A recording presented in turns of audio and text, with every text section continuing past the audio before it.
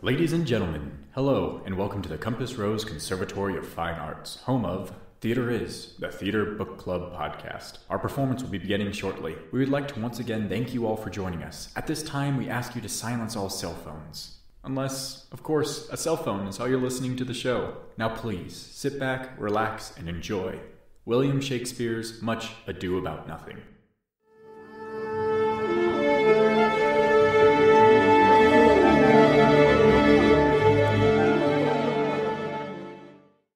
Welcome today to the Theater Is podcast. I'm J.S. Peterson. I am Jacob Brock. It's an honor to have you back with us. Hopefully you're back with us. If this is your first time, oh boy. Well, welcome. Welcome. But also, you should check out last month's episode. But if you're already here, you might as well join us for this one. Today we're going to be going with the Bard himself has written a play. Many plays, in fact. But the one we're going to talk about today is none other than Much Ado About Nothing. A classic through and through. Shakespeare can be pretty difficult to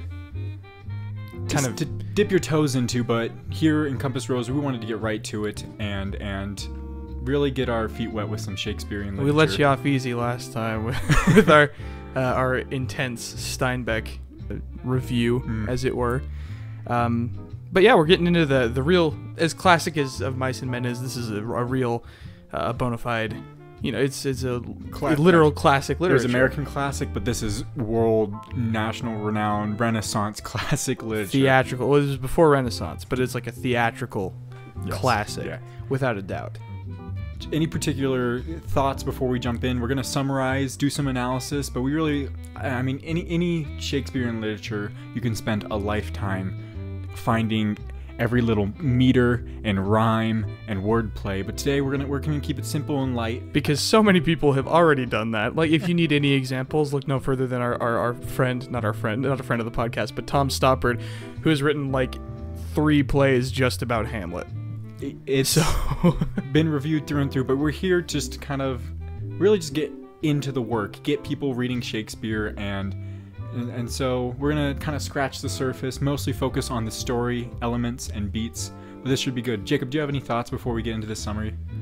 Before we get started, I just want to introduce everybody to our third little podcast host who's going to be here every time, and it's actually Basil, the frog, here in the corner of my room.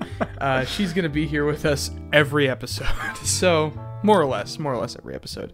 One of our favorite crew members here at Compass Rose, and I say that staring at our videographer, David, as he's standing in the corner. In the room. I did that purely to mess with you, David. He's trying really hard not to laugh right now. But enough about us, enough about our personal lives. Let's dive right into it. Act 1, Scene 1. So this starts off classically.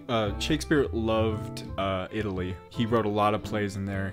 Allegedly. Allegedly. So this one is starting off, I believe, the name of Messina. Messina, yeah. Yep. So we start off in the courtyard of a nobleman named Leonato.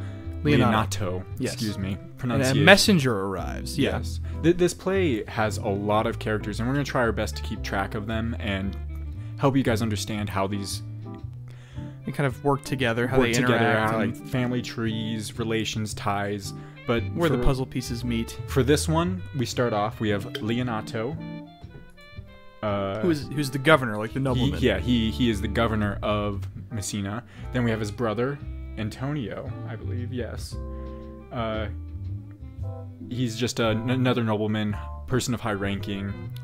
Comes in and out, not the most important. Then we have our two young lovers. but not yet. Hero, which is the daughter of Leonato. She's kind of a very quiet, traditional type.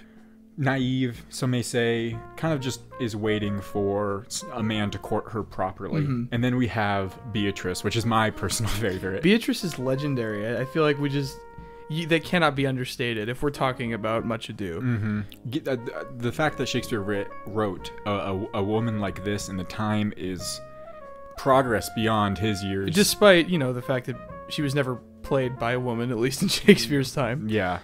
For those of you who don't know, traditionally in those times, only men were allowed to perform in the theater. There were no women allowed. So it would typically be young men and young boys who would play the roles of women. But slowly, as that faded out, women started taking the stage and were better for it. Yeah, and then Hairspray came out and they undid all of it. Okay. But we don't talk about musicals here. To explain who Beatrice is, she is headstrong. She is the niece of Leonardo. She's orphaned, so she's not related to Antonio at all. But, well, I mean, distantly related. So she's orphaned. She's taking care of Leonardo. She's a firecracker. She is a firecracker. She's witty. She's smart. And she will not be wed. No. Witty, smart, will not be wed. She is not interested in courting or marriage. She just wants... She wants a lot, but we'll get into that later. We'll get into that. So to start off our scene, it's those four in the courtyard, and a messenger arrives. And this messenger comes bearing an important message that Don Pedro will be coming, and he's going to bring his army with him. And for those who don't know, a Don is a Spanish nobleman. It's kind of like if his name were like Lord Pedro. Don is just the Spanish equivalent.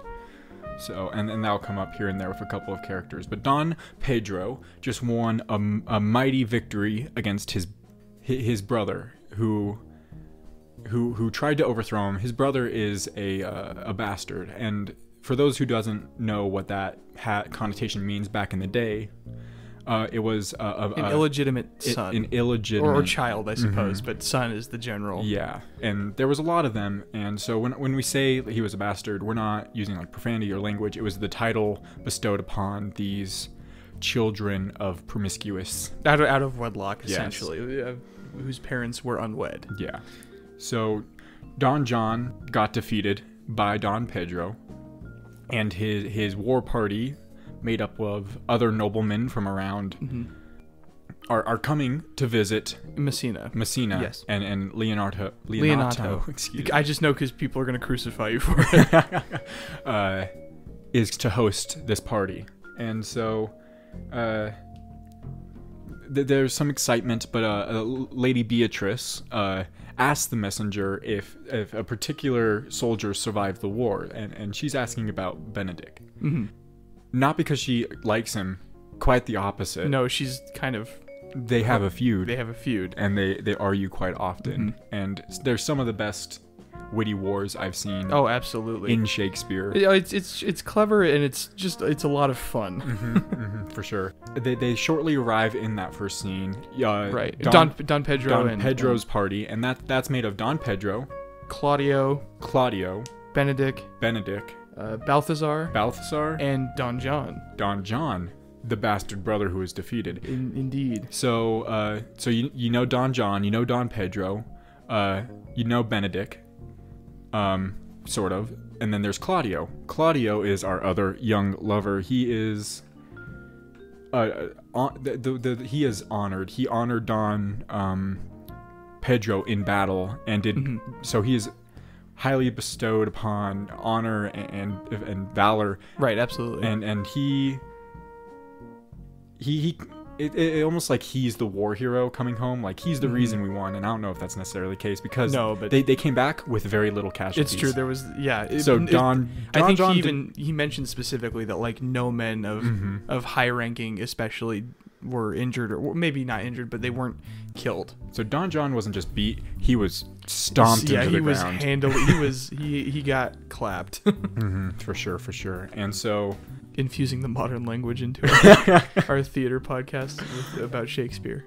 So they all arrive. You got Claudio and Benedict, which are kind of like young soldiers. Claudio is a Florentine. He's from Florence. Florentinian nobleman. So they're not actually Spanish, Claudio and Benedict. They just are fighting for this Spanish lord, and they come victorious. At their arrival, Beatrice and Benedict waste no time. Oh, getting right back into it. They right. I think she says something along the lines of, "It's like it's a good thing that you don't love any of the ladies here because they'd have to put up with you more than they even would want to." Ever. There's one particular line. It's like, I'm gonna paraphrase because I can't get it off the top of my Well, head. it's Shakespeare, so. Yeah. Beatrice says something along the lines of, "Why are you still talking, Benedict? No one marks you." Like, no one cares what you're saying. mm-hmm. and Benedict is quick to clap back.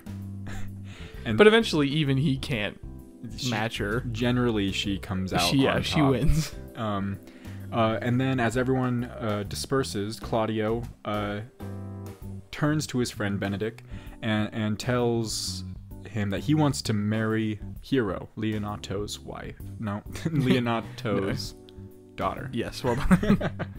And make her his wife. And so in that scene, we get the revelation that Don John is still with his brother. We get Claudio expressing his love for Hero. We get very quickly, like but, on sight. Yeah. and we get Benedict and Beatrice's both, like, not hatred but disdain for like marriage, right? And love. Right. They're both kind of They're not. They don't have a dog in the race, or so they believe. Yes, and that's. The first scene is very expositional in that it really gives you a sense of the characters, and it is quick. But I have to say though, and granted it's the master at work, but it introduces just about everything you need to know about these characters immediately. Yeah. Everything that's going to be important going forward. Oh, and before we move on, there was one more character we said that was there, Balthazar. Balthazar, yes. He is the attendant to Don. He's like one of Don Pedro's men. Right. And there are other men who work for both Don John and Don Pedro, and we're going to try keeping it straight for you, but just remember, Balthazar is with Don Pedro. Also, he's kind of a bard in a way. Yeah, he's a musician. Sings. Yeah. So then we roll on to scene 2. This one's actually remarkably short, and yes. I think if I remember correctly, scene 2 generally, like in each act, is pretty short. At least a couple of them are on the shorter side. It kind of has that. Like I could be wrong. The first, second scene of every act. So this one's pretty short. It kind of really gets into the theme of this play, and that theme is overhearing. Mm-hmm. Like, hearing something that either you're not supposed to, or and sometimes it's correct and sometimes it's incorrect, which we're about to see. So Antonio, right. Leonato's misunderstanding is rampant. Mm-hmm. And so Leonato's brother Antonio comes in, and he's like, "Oh my gosh. Don Pedro wants to marry Hero. He's in love with her, and we're going to talk about it. I'm going to bring it to everybody's attention at the dance tonight." And the reason for this is because Don Pedro told Claudio that he would help him at this ball that's happening tonight, court Hero. And Don Pedro was going to tell Hero and Leonato that Claudio was interested. Right, he was going to be his wingman. But Antonio, mishearing this conversation between Don Pedro, Benedict, and Claudio, thinks that Don Pedro is courting Hero. He goes and tells Hero and Leonato, "Watch for Don Pedro's advances tonight." And that is kind of where the first instance of this, a lot of places, say it's like Much Ado About Nothing, but a lot of people, like, it's Much Ado About Noting, because a bunch of people note things. It's true. It's mentioned several times in the script. Yeah, so this is like kind of the first instant. We get this, like, off the bat, we get presented with some inciting incident to what becomes kind of this comedy of errors. That's another Shakespeare reference, but it's essentially a comedy of errors. Yeah. And so we go to the next scene. It's happening the same night as scene 2, but it's Don John in his private chambers complaining about how awful his life is. He's very, very upset, this poor man. He just got defeated in a battle. He's embarrassed always being with his brother, and he's complaining to one of his companions named Conrad, or Conrad in some editions. We're gonna go with Conrad for now. Yes. He's like, "My life sucks. I hate my brother. I hate these snarky lords that he hired in war. I'm dishonored and everything's bad." And then comes in one of his other attendants, which I believe is Borachio. There's so many different pronunciations of things like that, but in my head it was Borchacho, but I know that's wrong. I know that is probably. Let me. Just because we have it here, I'm just gonna look up the pronunciation just to see if we can find out. Just to double check, and if this makes it in the episode. I don't think that's right. That doesn't sound proper. Let's go with your pronunciation for now. With Borachio? Borachio. That's very close to Horatio. Well, that's a Shakespeare Hamlet. used Catherine like... Off to good... Borachio. Okay, let's go with Borachio. So, then enters Borachio. And he also overheard this conversation with Don John. Don John. No, Don... No, it is Don John. He went to Don John to tell him he overheard the conversation between Claudio loving Hero. Oh, yes. So, but he heard it correctly. So he goes to Don John and tells him, hey, Claudio is going to try courting this girl. This is kind of like a perfect opportunity to mess them up, like cause discourse. Yeah, exactly. They want to tell Claudio that that's his plan. Is going to take Hero for himself. Right. So he comes in, he tells Don John that, we like, this is what's going on, this is what's going to happen tonight, and it's this ball that they're wearing masks, and he's like, Don, we tell Claudio that Don John is going to take Hero for himself. And so they kind of hatch this little scheme to like cause discourse within Pedro's party in hopes to maybe stir up the pot, which is already building off a previous sort of misunderstanding. So already we get to this ball, and there's one party who thinks Don Pedro is going for Hero, and then there's another party who wants other people to believe that Don Pedro is going towards Hero, and then there's just Claudio and Benedict who are just blissfully wish this evening is going to go well. Yeah. Act 2, Scene 1. So we get into it, and we're finally at the ball. Enter Leonato's party with Beatrice, Hero, and Antonio. They're all dressed nice. It's a lovely ball, and they all have masks at their side. Beatrice takes this moment to rip on Benedict a little bit in front of everyone. Exactly. She goes, if you combine Don John and Benedict, they'd be the perfect man because they'd talk just enough, not too much, not too little. And like everyone's kind of like staring at her like, geez, if you keep acting like this, you're never gonna get a husband. And she's like, I don't care. That's one of my favorite Shakespearean tropes is the woman who's just like, I don't care, because I know she doesn't, which is why, and that's so out of the realm of anything happening in that time period. So it's one of my, because it's just one of my favorite Shakespearean tropes. For sure. So Hero, kind of patiently listening to this conversation, gets cautioned by both her father and her uncle. And Antonio, yes, yeah. Antonio being the uncle. Yes. Hey, watch out for Don Pedro.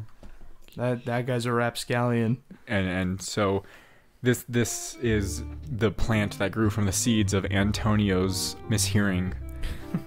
Because then from this misunderstanding, it really sets up Don John's scheme. Because now Hero is expecting to be courted by Don John, not by Don Pedro, yeah. And Don Pedro's expecting to court for Claudio. Claudio's expecting to court for himself. Right.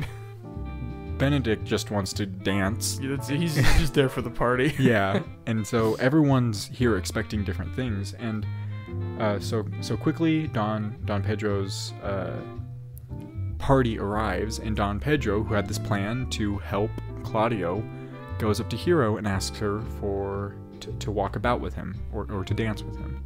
This miscommunication is going swiftly into effect for everybody. And this scene is kind of really cool. The way I staged it in my head is everyone kind of finds their partner, and there's like a dance going on, and as it's spinning, there's like 6, probably less than that. There's a bunch of little segments of conversation from each character, and that's where we get a little taste of some minor characters. So there's two. There's Hero has these attendants, ladies in waiting. That one is Margaret and the other one is Ursula. And they dance with Balthasar and Antonio respectively. Yeah.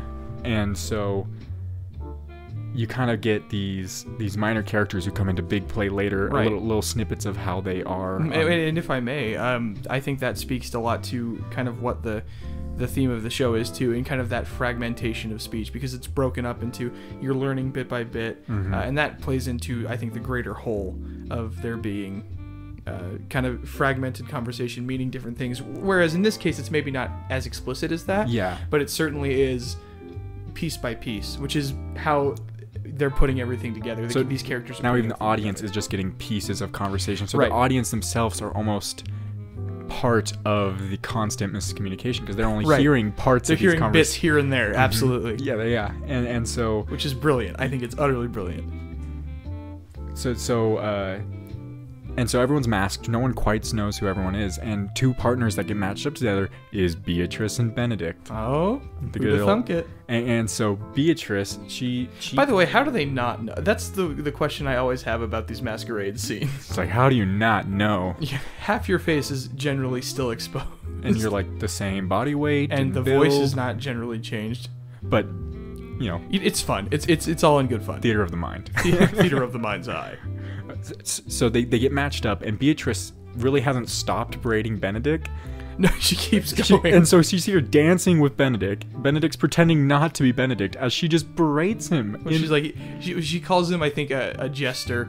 And he's just basically calling him an idiot over and over and over. And this genuinely, like, they're used to their like contest of wits, but this kind of like immediately really hurts his feelings. Right, but it also kind of puts him in a position where he's like, I'll make sure Benedict knows. I'll tell him. I'll tell him. Yeah. Thanks. Yeah, I can do that. And what we do learn is that apparently somehow Benedict in the past has hurt Beatrice. And I don't think it's... I think there's hints towards it later on, but especially now, it doesn't go into why. It's definitely not like explicitly stated as far as I know. And so we get a little backstory into why these two feud so hard, and apparently Benedict seemed to really upset He was Beatrice. The initial aggressor. Yeah.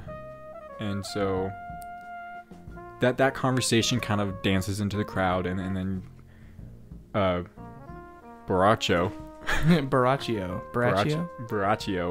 goes to Don John and points out Claudio. So apparently he's immune to the masks. Yeah, he's like that's Claudio. And so part of their plan is they go to Claudio and pretend he's Benedict. They go, "Hey, Benedict." And Claudio kind of goes with it. Yeah, Claudio's like, "Oh, this is fun. They think I'm Benedict." And they go, "Dude, Don Pedro swore his affection for Hero. And he's going to marry her tonight, like right now." And Claudio's kind of a pansy. He's this big war hero with great honor, but the minute he is slighted in any way, he kind of throws a big fit and pouts. So, farewell, therefore, hero, as he says. So Don John says, "Hey, Benedict," but is actually Claudio. "Tell Don Pedro not to marry this lady of lesser standing." Status. And the Claudio kind of like Don John and his party kind of meander off, and Claudio's just sitting there all like mopey and distraught. But I'm in love with her. Why would Don Pedro do this to me? And then Benedict, kind of the jester he is, he's like he nudges Claudio and like, "It looks like John's stealing Hero for himself." To which Claudio runs away. So then quickly Don Pedro appears looking for Claudio, and Benedict's like, "Claudio's all heartachy, man. He thinks you're trying to win Hero."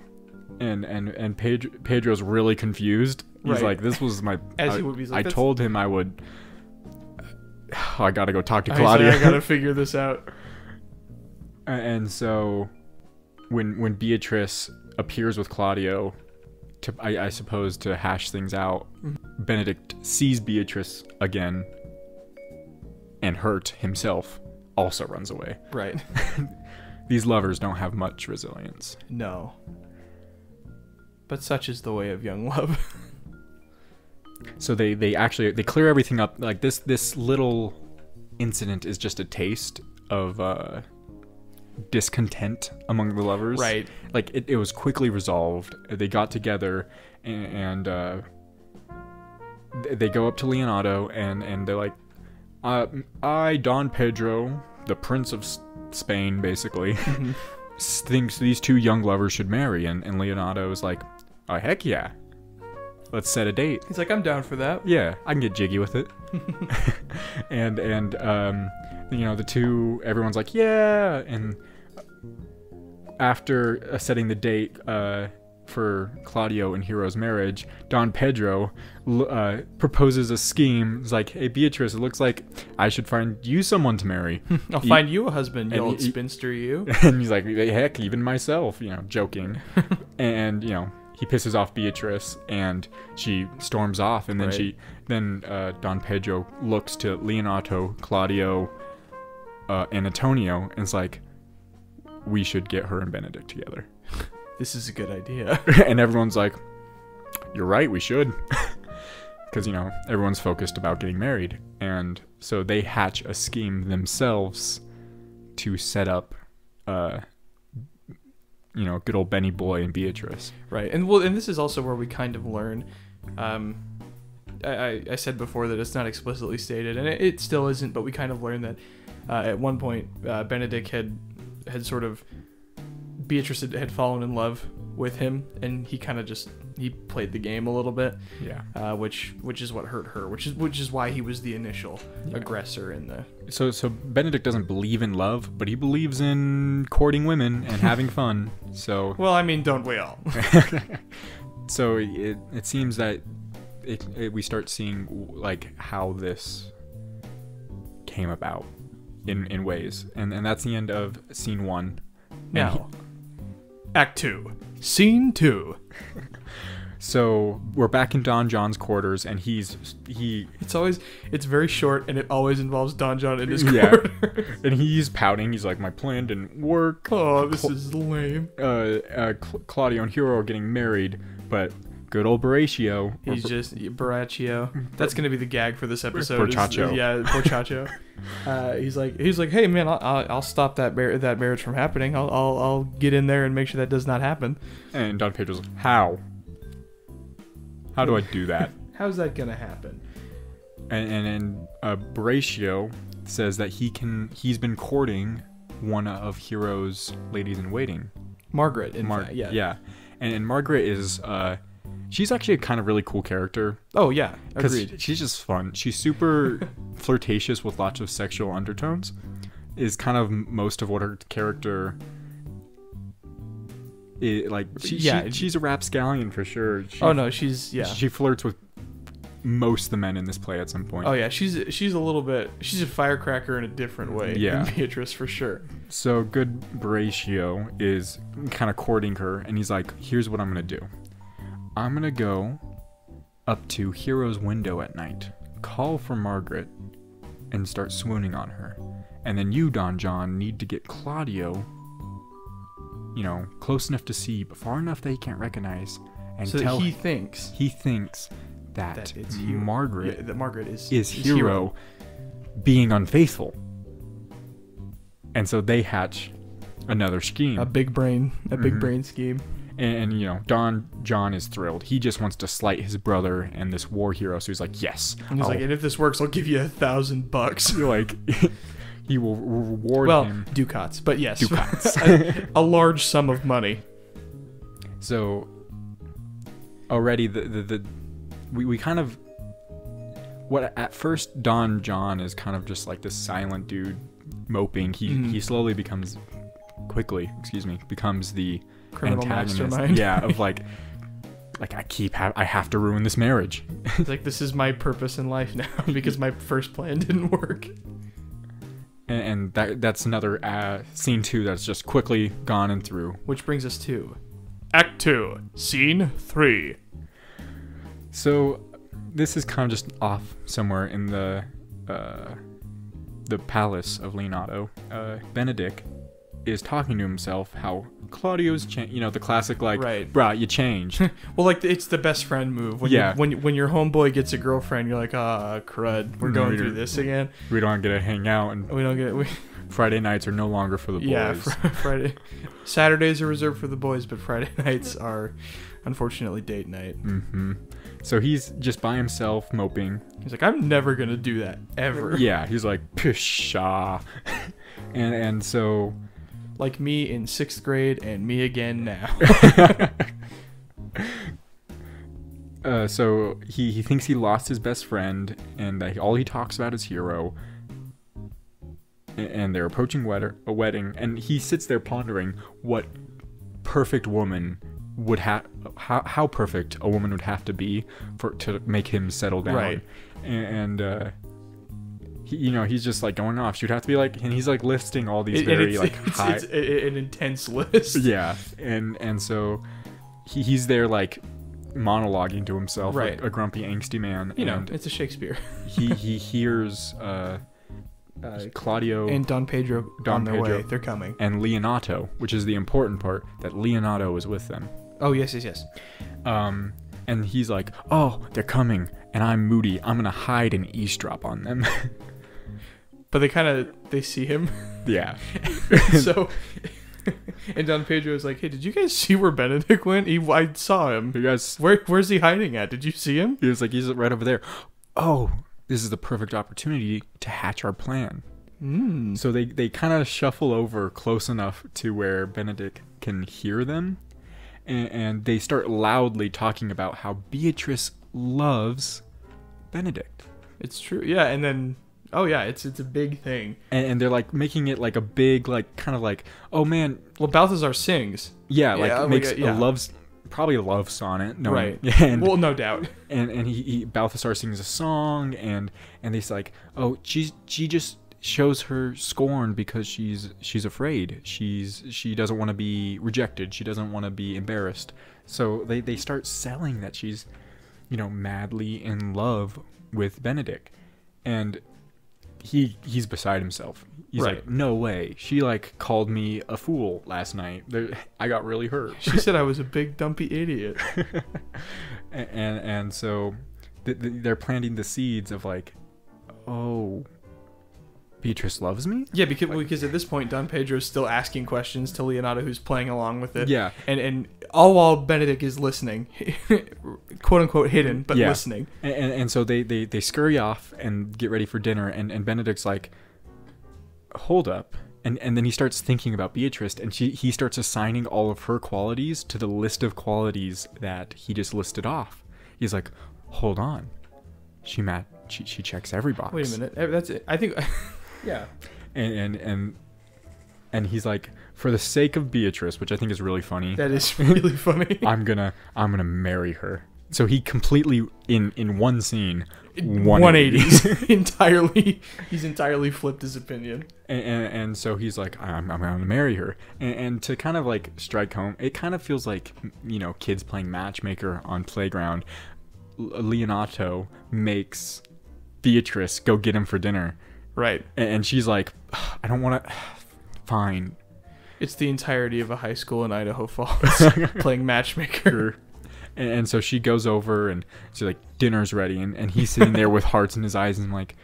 Okay, let's go get some dinner. He's trying to assign love in her harsh words. He's trying to figure it out. And the only reason he believed, this ploy, the sting operation, is because Leonardo is a part of it. It's true. He's like, Leonardo being involved made it all the more legitimate. The man of he's too old to play tricks like that. Right. He's the governor of Messina. He should be far too mature for this. But the answer is not. No, certainly not. That's a theme of Shakespeare's writing. If you read more plays, and we'll be reading some later down the line, is noblemen don't act like they're very childish usually, and then like peasants are like super educated and like understand the world, and it's the political commentary of the time without a doubt, where the noble are usually fools, and we'll see later as some peasants and guards come about are the like people that get it, right? And Shakespeare was playing to the crowds. Certainly. Certainly. Yeah. And that's I think that takes us to the end of Act 2. And so we'll be seeing how this all plays out in the next couple acts. It goes there's a rampant escalation of all that's going on, and it's going to get a bit confusing, but hold on. If you weren't already confused, rest assured you will be. And we're going to try our best to rein it in.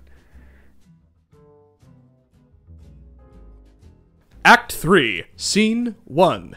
So this one starts off with Hero and her two attendants, Ursula and Margaret, and they're also in on getting Beatrice and Benedict together. So they're kind of making because it's kind of like the boys take care of the boy and the girls. Right. So that like now girl. Hero's involved, and she's telling them. She said, "Hey, go get Beatrice and tell them about the gossip that you supposedly heard." Yeah, and so everyone's in on getting these two. I kind of almost root for, Beatrice and Benedict's love story way more than Claudio and like the central conflict of it. I care more about the two feuding lovers, and right.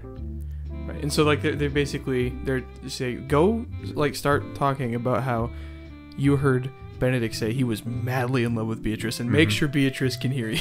Yeah, and it's like, go get her, and then we're gonna keep talking, and when she gets here, she's probably gonna hide and eavesdrop and hear our conversation. So once again, we're instantly like, everyone's just eavesdropping. Everybody's always hiding, and I don't know. Well, my first instinct when I see like friends and family coming isn't to hide in a bush. It depends. Depends on the friends and the family. You're absolutely correct. Yeah, generally speaking, you're correct.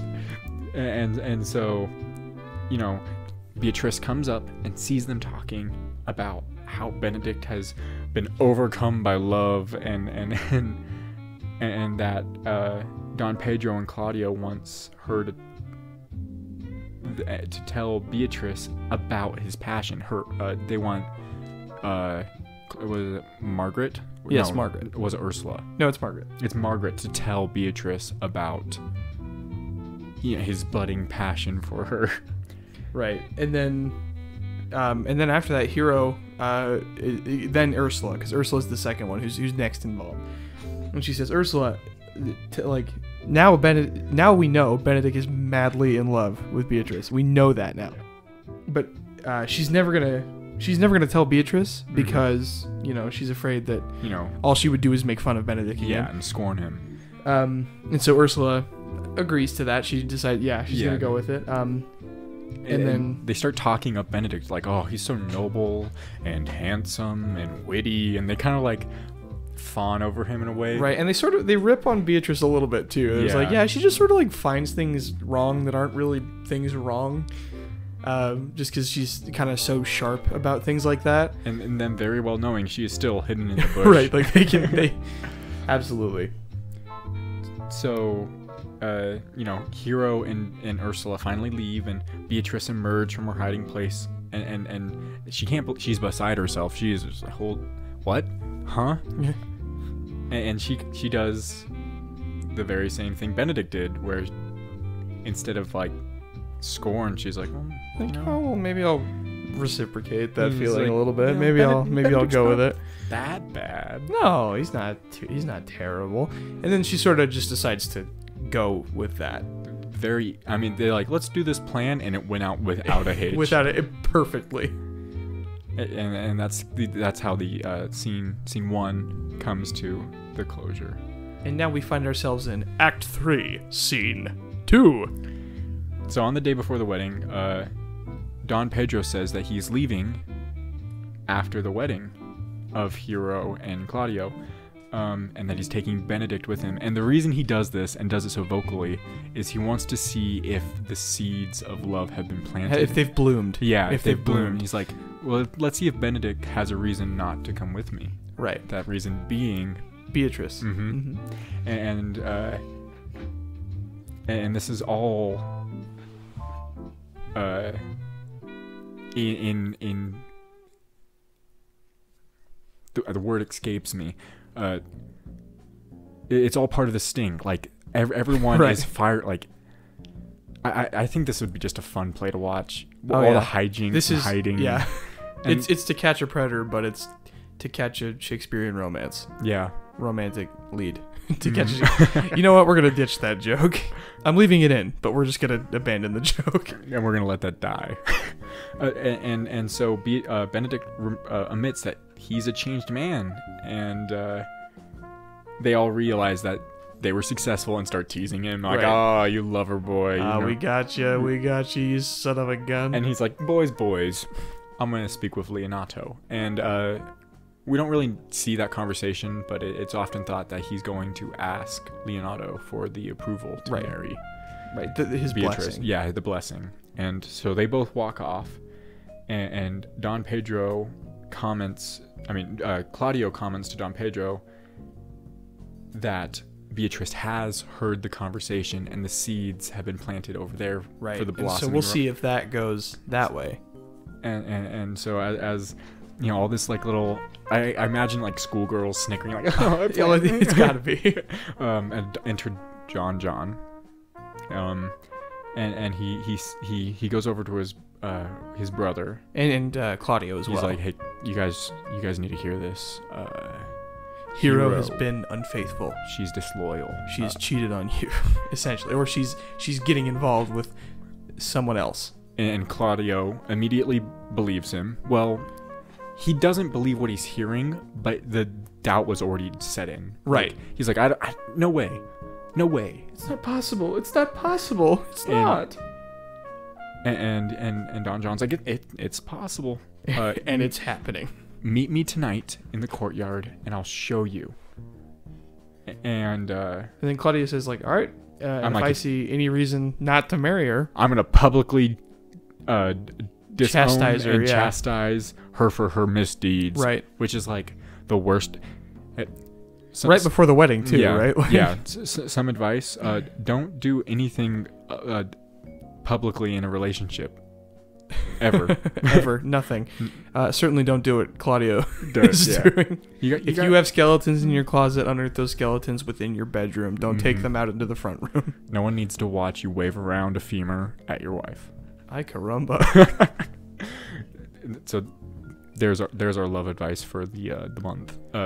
Don't air your grievances in public.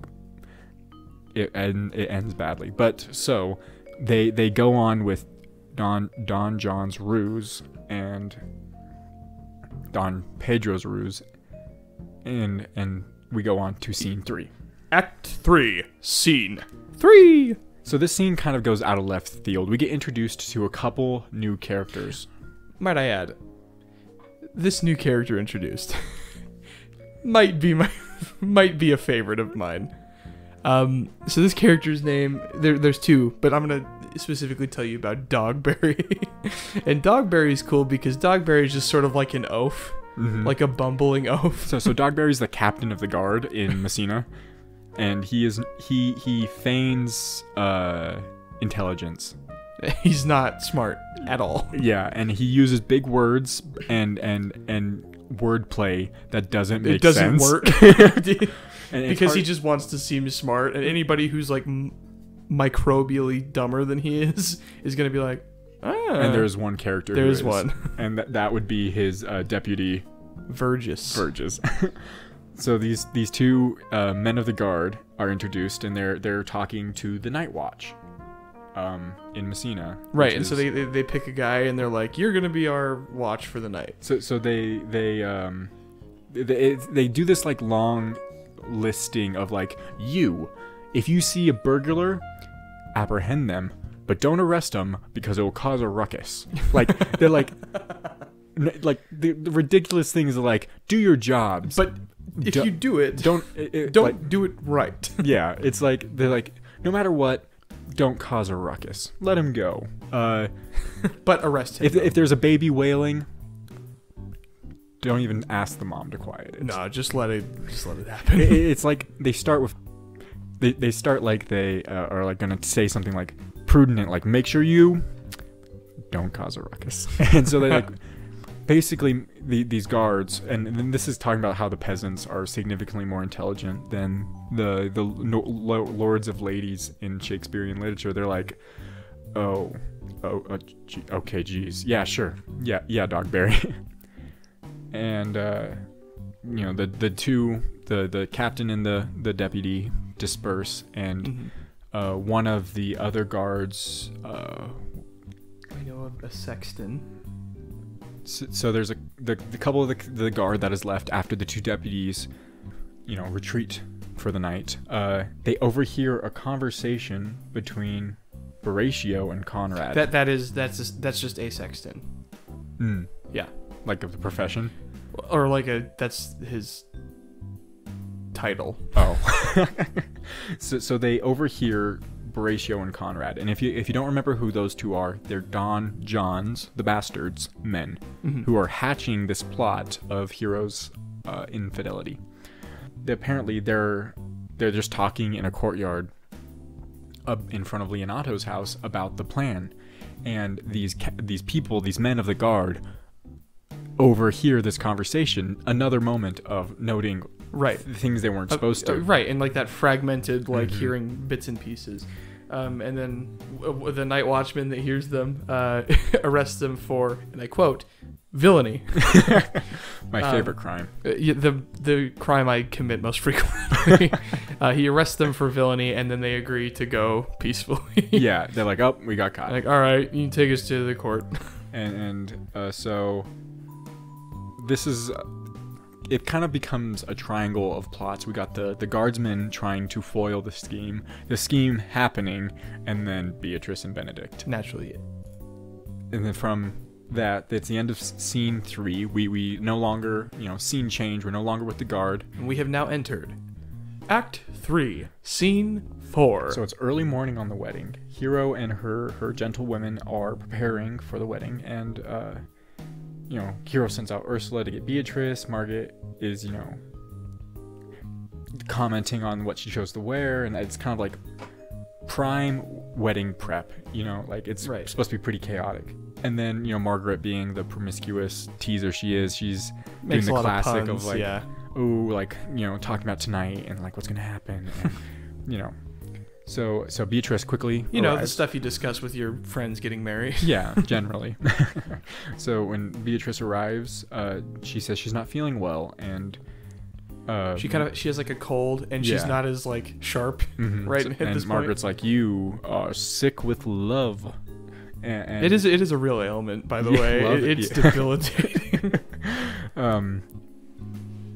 And there's a bit of teasing that, Beatrice has fallen in love, like she said you'd never, and everyone's, giving her a razz, and that's when quickly Ursula returns and says, the men have come to take Hero to the church. Which ends yet another kind of short scene, but that takes us to Act 3, Scene 5. So we go back to Dogberry and Verges, and they try to stop Leonato on the day of the wedding, and they want to tell Leonato about the two men they arrested, and Leonato's like, I have a wedding to go to, tell me later, and he's kind of in a hurry, but he stops for a minute to listen, but Dogberry is taking so long to say the important information. He just sort of like, all right, you analyze these men then. Yeah, it's like, you guys got this. Mr. Dogberry. I imagine, since Leonato is the mayor or the lord of Messina, he probably is in somewhat involved a way of hiring these men. Yeah, being the captain of the guard and whatnot, right? Or in some capacity. So I imagine it's like one of those hires that seemed fine at first, but now you're really just tired of their bull crap. Yeah, and nonsense. And so Dogberry's like trying to talk eloquently and misuse of wordplay. Leonato's like, I gotta go. I gotta go. You guys got this. You handle it. What you're saying is dumb, doesn't make sense, but I gotta go. So due to Leonato's impatience and Dogberry's incompetence. Yeah. we'll call it that. The plot continues to be able to continue. And so Dogberry and Verges do what they do, and they go take the men who got arrested last night to prison to Right. question them. And that takes us to the end of Act 3. Act 4, Scene 1. So we are now at the wedding ceremony. We are basically at the altar. There is a friar. His name's Friar Francis. He's cool. But he's going very slow to start the act. They Yeah. tell him, come on, get it on with. You know, the classic, like... Get to the end. Get to the like end. Princess Bride. Yeah. Get to the end. They're both there at the wedding, and the friar asks, "Do you come here to marry this lady?" You know, like, and Claudio says, "No." Right. No. And everyone's like, the trickster, jokester. And Leonardo is like, he's just joking. It's the friar who is marrying them together, not Claudio, you know, like using wordplay. Right. And then they try to proceed, and the question about any impediment why you should not be conjoined. And that's when Claudio sort of jumps in. Claudio challenges Hero, and Leonardo was like, this is a marriage. With a really powerful line, by the way. The line is, give not this rotten orange to your friend. Which, that carries some weight to it. That's brutal. That will slap you right in the mouth. And Claudio just keeps delaying, and then eventually, you know, with the line of calling her a rotten orange, he calls her more intemperate than Venus, you know, the god of like love, and calls her a rage and savage sensibility, and then Don Pedro jumps in and starts condemning Hero because he was there the night that they were watching, quote unquote, her be unfaithful. When in fact, it was Margaret. And they call her a common stale, which is slang for something else. And it's slang for whore. Yeah. And they're all just berating this young woman who just loves this really man. Did nothing wrong at all. Publicly. And she faints. Just on the spot, she passes out. And then both Don Pero, and Claudio... They leave. They exit the church. And this is kind of like a shock of character. Leonato believes them. He's like, oh, how dare she? She is a disgrace to my how could she do that? Like, believing, and then he's believing these men over his daughter, who, during this berating, she was like, I don't know what's going on. Like, right. And he takes their side, and he starts raging, and Beatrice is just there, is like, no, she is innocent. You know, Beatrice being her closest friend and confidant, she's like, there's no way Hero did any of this. And Beatrice never wavers in her belief. No, she's like, this is absolutely not what happened. And this is where Beatrice really becomes like a really cool, like she was already a really cool character to me. But like these next few scenes, she takes her stubbornness and hardness and like will, right, and thrusts it forward. Absolutely. And so she's there standing up for her innocence, and she's like, Don Pedro and Claudio, they're wrong. When Friar Francis jumps in here, and he says, no, there's no way she's telling, like, look at her complexion. Like, she would have not acted passionately. No, certainly and not. Been like, guilty. That is not what happened, is what Friar Francis is saying. And he's like, all right, how about this? We'll make a scheme. And, you know, yet another one. And he's like, let's pretend that after she fainted, she died. And that gives us enough time that nothing should progress. We can figure out what's happening. And it will also convince Claudio to be a little more, like, sorry, or he'll take back what he said. Yeah, like, if he killed her, he loves this woman. He still loves this woman. There's no way he'll feel really awful if that's, you know, the case. So they hatch a scheme that, you know, they're pretending that Hero is dead. And they all agree. The people left in the room, and they're just hoping they'll realize that Claudio will realize what he done and grieve for her. And so everyone, you know, dispatches for the scheme, and Beatrice goes to Benedict, and they are alone. And Benedict, he, despite being close friends with Claudio, he believes Hero. And so they're both in agreement, for the first time, actually. Yeah. Apart from their unbeknownst feelings for each other at this point. Yes, but for the first time, they're both like, oh, hero's innocent. Yeah, hero's innocent. And in this scene of agreements, they both proclaim their love for one another in wonderful wordplay. Oh, certainly. Like how like they kind of beat around the bush a little, but then they come in and like go in for the kill of like, I love you, and they're like, well, of this and this and this, and I love you too. Yeah, and Benedict goes like, make me. He's hopped up on love juice. Yeah. He's like, tell me to do something crazy, just to prove how much I love you. And then she says, all right, kill Claudio. Yeah, there in my head it was very cartoonish, where he's like doting, hearts everywhere, and she's like, kill him. And it's just like make him freeze frame, like record scratch freeze frame. You're probably wondering how I got in my this situation. So he's like, I can't. He's my best friend. And then she's like, well, I guess you don't love me. Yeah. Which man, that's a.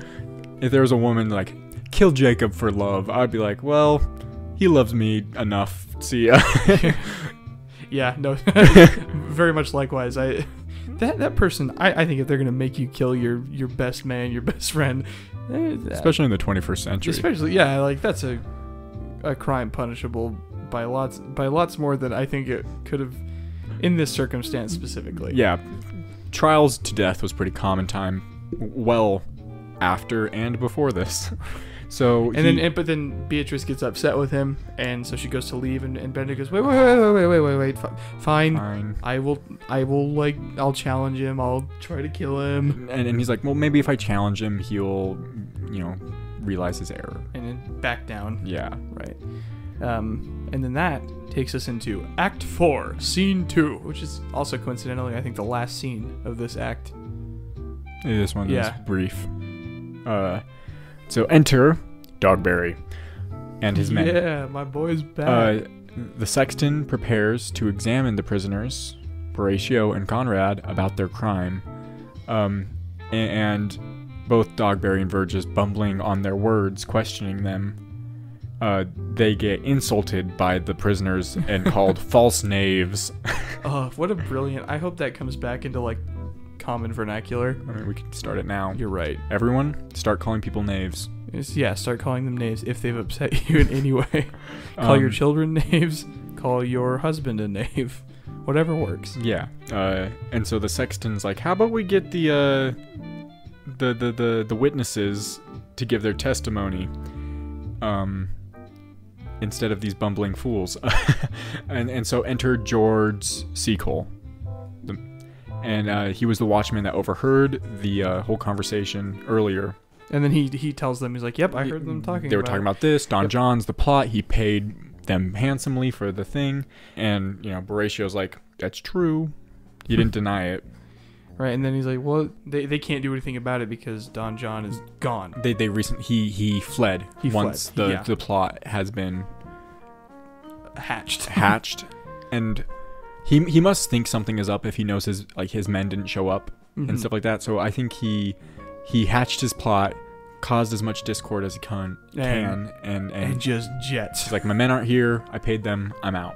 Yep. And technically, in that situation, he's kind of blameless. He did everything he said he was gonna do. And the sexton's like, he's fled and Hero has died, and so the news getting around that Hero is dead is getting around quickly. And he's like, how about we bring the prisoners to Leonato? See what he makes of all this. Let's let the mayor pass the judgment. Yeah, the governor kind of figured this out. And so Conrad, in prison, shackled up, plot foiled. He makes a final attempt to, berate Dogberry and calls him, to quote, an ass. And Dogberry takes utter and complete offense to this. This is the worst thing that this man could have called him. and he holds on to that for the rest of the play. For the whole last act. Which reminds me, that's the end of Act 4. Act 5, Scene 1. So here we are. This is the final act. A lot of Shakespeare. I think most of Shakespeare. All, I think. All? They're all five acts. Yeah. Which was that way in most very classic literature for a while, but then kind of slowly fizzled out to our typical maybe 3-act that you see now. Yeah. 3 act is pretty common, with the 3rd act being existing mostly to wrap up the loose ends, kind of right at the end. But the 2-act play is kind of more, I suppose, more in style at the moment. So scene 1, we're with Antonio and Leonato, and he's grieving over the villainy that has ruined his daughter's reputation. And Claudio and Pedro appear, and they're like, we're out of here, peace. Like, right. Like, what's happened has disgraced all of us, and we're going. And they were planning to stay for a while. Right, but before they can leave, Leonato says, Claudio, I'm challenging you to a duel because you killed Hero. Yeah. It was your words that did this. And Leonato is an old man. Like, he's not of dueling.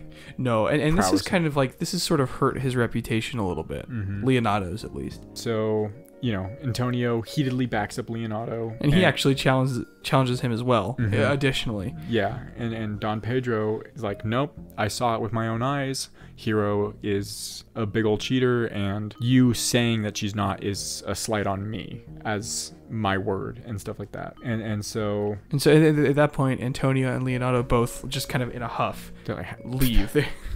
So these are men being like, my word over yours, and I'm of high esteem. So all these older men are like, feuding and like challenging each other to duels. And quickly Benedict arrives, and Claudio and Pedro. They're like, hey, you'll never believe it. All these guys just challenged Claudio to a duel. And Benedict goes, well, buddy, I got some news for you. I'm also challenging you to a duel. But they kind of they're like, you're ribbing me. And they're like, oh, is this Beatrice? Like, and well, I mean, it is. And he went, yes. Like without a shred of irony. And he's like, yes, Claudio, you killed Hero, and I am challenging you to a duel. And Don Pedro's like, oh, buddy, you can't. And he makes him no longer a member of his company. And Don John, his bastard brother, has fleed and they're also making fun of Benedict all through this because like he can't retort like he used to, and they're like, boy, you looking like a red tomato, boy, and they're just making fun of it because he looks so mad. And so Benedict trying to keep his pride, and he's like, I am challenging you to a duel, Claudio. And then Claudio's like, all right, fine, we're gonna meet here in a little bit and we'll fight. And so the challenge has been several challenges put out, and just as everyone Benedict leaves, enter Dogberry and Verges, and they bring in the prisoners to meet with Leonato and for the governor and the judge. Don Pedro quickly recognizes his brother's followers in the chains, and he's like, well, what did these men do? Like, hold up. Tell me what's happening here. And Horatio himself, with regret and shame, so he's learned his lesson somewhat. He explains the plot of Don John's messing with the wedding and Hero and Claudio. And he admits it was Margaret and himself at the window, and that it had nothing to do with Margaret. Margaret was just being a flirt and had no clue that she was a part of the ruse. And they're both, Claudio and Don Pedro. Last act and I can't get it right. Don Pedro are stunned. They went, we've made a grave mistake. Man, we shouldn't have done this publicly, shouldn't we? No, that was probably not a good idea. So then they're like, all right, you two punks are coming with us, but we're going to go question Margaret. So enter Leonato and Antonio talking to the sexton. And Leonato talks to Horatio, who admits his wrongdoings, and then Leonato reconfers with... He's like, hey, this is what happened. And he's like, we're going to take them, and we're going to go question Margaret. Yeah, and so Leonardo's like, you guys did cause her death, and because you were wrong about it even worse... Her quote-unquote death. Her death. He's still, scheming. He commands them to tell everyone in Messina that she was falsely denounced to, regain their honor. And there's like, you guys have to go grieve and appear at her tomb. He commands them to go to the tomb, and it's like, and you're gonna marry Antonio's daughter. And they've never met or heard of Antonio's daughter. Right. Antonio being Leonardo's brother, and I don't actually think he has a daughter. At this point, it's... Yeah. Everything is conjecture. Yeah. And so they agree. And so, Leonardo goes and finds Margaret and, asks her if she knew what was going on. But, Horatio's like, no, Margaret, she's chill. It was all me. Let the maid be good. Right. And then finally, Dogberry returns. And he makes one final complaint to Leonardo about Conrad calling him an ass. Said, I'm not okay with that. It's like, he has crimes of villainy and calling me a mean name. And I don't like that. Trying to, puff himself up. Right.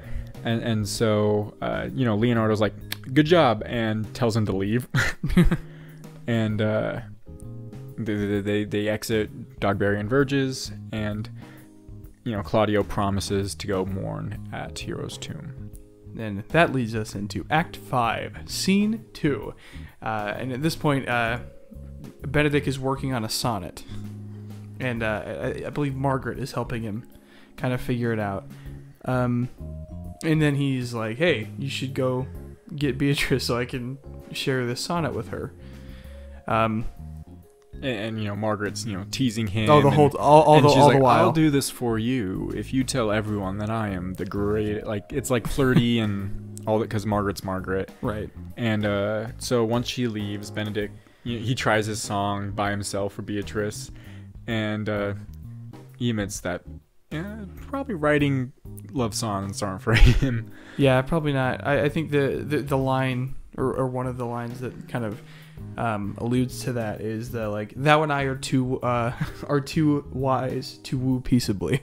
Yeah. Which because that's the very standard way of wooing, especially in a Shakespearean type story involved with a lot of pageantry. Mm-hmm. And I think Benedict at this point has realized we kind of don't have any of that.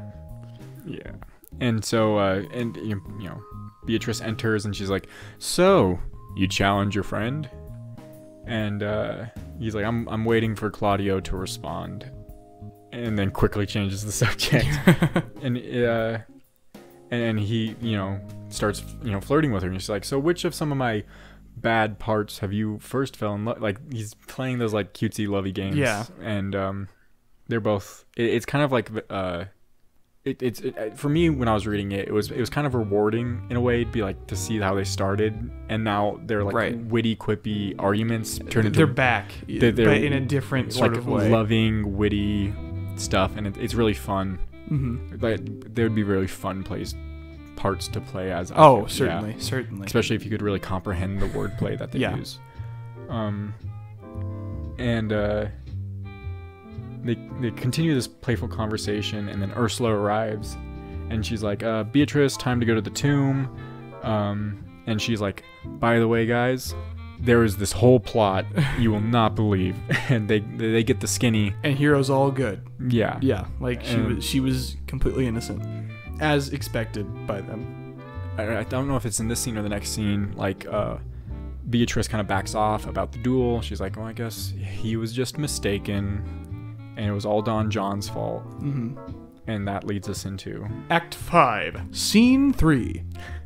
The scene takes place early morning, and they're all around their family tomb where Hero... is kind of being put in. There's a short little memorial service. Yeah, yeah. And so both Claudio and Don Pero and Leonardo are all there. Or... No, Leonardo. It's Don, Pedro... And Claudio, namely. And they're men. Yes. And they're all there to grieve and pay their respects. Right. And Claudio, he writes an epitaph. Mm-hmm. An epitaph. And then reads it. And then he sings a song. And then he resolves to, every year, I'm going to come back and I'm going to do this. I'm going to continue this ritual. And so after, dawn breaks and they finish their grieving and their mourning, they head back to the villa of Leonardo. Yeah, Leonardo's home. And they change clothes for this marriage that they were agreed to do with Antonio's daughter. Quote unquote daughter. it's one of the short one, quick. It's the story is really coming to a culmination here, where the loose ends are starting to tie themselves up, and we go on to Act 5, Scene 4. So this is the final scene of the play. All of this building up to the conclusion, hero's quote unquote death, marriage, and that's how you know it's a comedy. It ends in a wedding. Yep. And at this point too, Antonio's kind of they're understanding what they're doing now. Antonio's like, all right, I will pretend that Hero is my daughter, so that Claudio thinks that he's marrying Hero's cousin. I believe that's what he believes, is that he's marrying Hero's cousin. And then that's when Benedict finally gets to ask Leonardo permission to marry Beatrice. They're like, hey, all this chaos can and at the same ceremony as well. Yeah. So it's a big double wedding. My big fat Italian double wedding. Double wedding. And so the everyone all right, this is the plan. They put all the girls in veils. They're masked. Yeah. And so that once Claudio and Pedro come, they don't immediately see the deception. Right. So they the two men enter, and they prepare to marry, and right as they get ready, the woman, Antonio's daughter, unveils herself, and it's Hero, and Claudio goes, another one. He's like, another hero, basically, and Claudio once again is overcome with his love for this woman that he threw under the bus. not a day earlier. And so Benedict's like, okay, let's get this double wedding going, and he's looking around the veiled ladies. And so Benedict is he's looking at the veiled ladies like, where's Beatrice? And he's looking around. He's like, where Beatrice, show yourself, essentially. And they kind of have one more moment of wit together. Right. But kind of this enduring little and she takes her veil off, and then he's like, do you love me? And she says, well, I mean, no more than it's reasonable to love you. And then he kind of goes, oh yeah, me too. And then that's when they realize that this whole thing's been a very elaborate ploy to get us together. And then from there they have both Beatrice and good old Benny Boy have prepared sonnets, and Claudio and Hero kind of reveal those to everybody. It's like, no, your feelings are real. Your feelings because you wrote them down. That makes them concrete. Yeah. And they both oh, they're right. They're right. We love each other. We're all good. Yeah. And Benedict suggests a dance begins before the marriage ceremony even happens. Right. Well, and at this point, Benedict and Claudio are like, can we be friends again? He's like, that was kind of a whole mess. Everything's getting tied up and sewn up quite perfectly. And then, boom, right at the end, a messenger appears and interrupts the festivities with the news that Don John has been taken prisoner and is being brought back to Messina. And they all kind of go we'll deal with it later. We'll deal with it and tomorrow. That's how the play ends. Basically, he's like, all right, start the music. We got a party. And they just go. If this was a movie made in the early 2000s, a song would have started playing, and there would have been an entire dance scene. Yeah, Smash Mouth song would have played. And then all the animated characters would have had a dance. That's how... The reason we say that is because every animated movie, specifically, for 10 years, ended with a dance party. Then Princess Bride, too. Yeah. Ella Enchanted. Yeah. All those type... Yeah. So there's a dance break, and that's essentially what would... That is the Bards. Much Ado About Nothing. If you're confused still, that's okay. Shakespeare is something that no one expects you to get instantly, and your exposure in the 11th grade is not nearly enough. No. Well, and it's not nearly enough. And so we hope that we could have brought some ways and more understanding as you read through this. Hopefully it was a little entertaining, because it's an entertaining play. When you know how to read it, it's a funny play. One of his better comedies, I feel. Oh, I really like it. agree. And So if you didn't read it and we just inspired you to read it, this podcast, I hope, helps you comprehend what's going on. Also, there's no shame in looking up what's going on. Because, that's part of... That comes with the territory. Yeah, we're here to learn, we're here to grow, we're here to explore. We want to hear what you guys thought of this play and our analysis. If you liked our opinions, if you thought we missed something... If you laughed at a joke that was made here or there. Feel free to tell us. And we're excited to hear from you. We're excited to hear feedback. Thank you. Thank you so much for listening. It's been really fantastic to have you here with us. Yeah. It's been a fun... So far, it's been a fun little book club, and I hope that trend continues. I've had a very good time with you guys. And I think it's just turning out pretty well. I'm happy with it. So if you also are enjoying it as much as we are, having these conversations and listening to these conversations, 1, join the conversation. 2, prepare yourself for next month. Next month, we are going to be reading a very interesting play that perhaps you've not heard of. In fact, I can almost guarantee you've not heard of it. This play is called The Open Hand by Robert Caisley. Like I said, there's many ways to find plays, bookstores, online libraries. If you're having a hard time finding them, reach out and we can help you get to the places you need to. We highly encourage you support all the authors as best you can. I mean, Shakespeare doesn't need much support here. No, so that guy's been dead for like at least 20 years. At least. Minimum. So just thank you so much for coming and listening to us. It's been an absolute pleasure, and we hope to see you again next month as we read Robert Caisley's The Open Hand. Goodbye. Theater is produced in association with the Compass Rose Company. If you want to hear more from us, make sure to subscribe to our podcast wherever you are listening. More information on the show can be found in the episode's show notes at theaterispodcast.com. And if you want to see more from Compass Rose Company, visit us at Compass Rose Company on YouTube and Compass Rose Company on Instagram.